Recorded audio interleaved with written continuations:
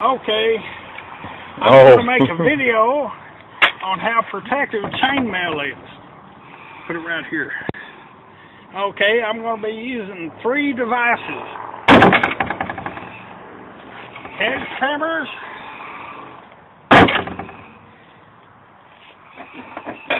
a chisel, and a nail. As you can see, everything's real sharp. I'll bring it over here. Go ahead and zoom in close. Here we have a piece of chainmail that I made myself. And look, I'm going to put it over my hand. We're going to do this all in real time. First, let's take the chisel, very sharp edge. As you can see,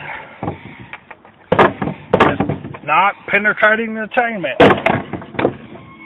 Goes into the wood pretty easy though. Now, let's take the hedge trimmer, and as you can see, my hand gets no damage whatsoever.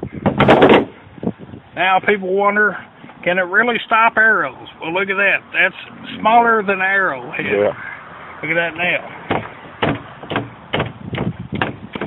And if you have any doubts to the sharpness of the nail, there we go.